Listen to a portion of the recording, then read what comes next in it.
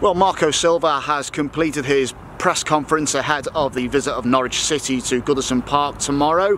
Silva gave injury updates on two of his key players, Fabian Delph and Bernard. Both are major doubts for tomorrow. I would not expect either to be involved. Better news on Turkish striker Cenk Tosun. He will be able to play.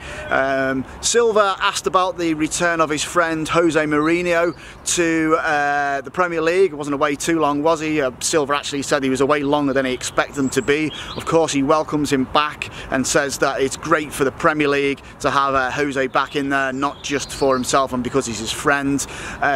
He also had warm words for Maurizio Pochettino, who goes the other way and says he can be proud of his efforts. On the back of that, Silva was asked with the sacking of Pochettino, did he have any concerns about his own future or the questions that are asked of him. He was very relaxed about that. He was able to lean on the statistic that in his first 50 Premier League games in charge, he's had more wins, more goals, more points and 11 less goals conceded than the previous 50 games that Everton have played. He seemed pretty relaxed about that, but he has said that also that he wants more, he's expecting more and wants to build on that and improve for the future. Obviously good news for Evertonians.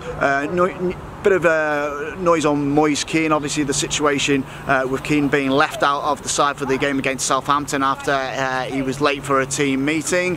Didn't want to make too big a deal about that. He said Moise Kean is at the right club, he's in the right place and has all the support here that he needs to be successful.